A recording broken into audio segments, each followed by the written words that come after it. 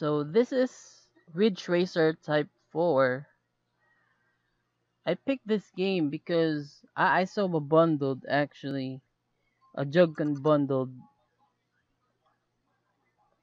with Ridge Racer Type 4, like a box. And based on my research, this controller is fully compatible with this game. Obviously, it gives us an option here where we can change our control type while showing the Jogcon itself. So this is really awesome. I'm glad I do have this game, but I'm still waiting for my PSIO sooner so that I will be able to try other compatible games with this controller. So based on what it looks like, it's like it's like an old telephone. We have this dial thing in the middle that will serve as our steering wheel.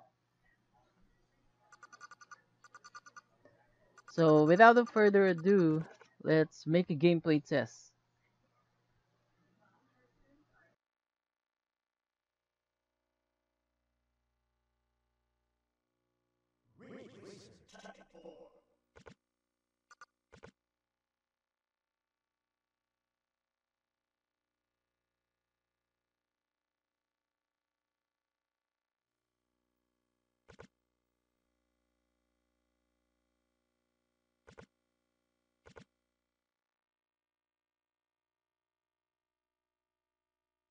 So there's an option for manual, but we will play automatic for this video. It's been a while.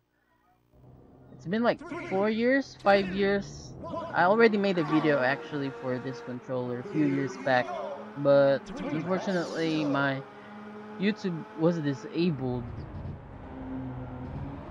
So here's another review for Jogcon. So as you have noticed, I turned off the background music for copyright purposes. And I chose this option where R1 will serve as my gas pedal and L1 serves as my brake pedal.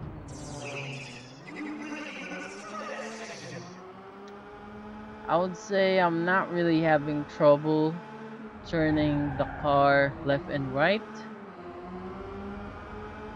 It's fun.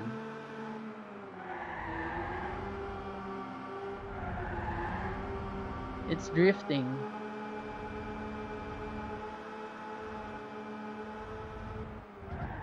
Ooh. So yeah, stay tuned for full video review. Unfortunately, I don't have a box for this controller, but I'm looking forward to get a complete in-box sooner. As well with my neGcon, neg controller. It's like the brother of Jug controller. Manufactured by Namco as well. So yeah, stay tuned for a full video. And the Fox.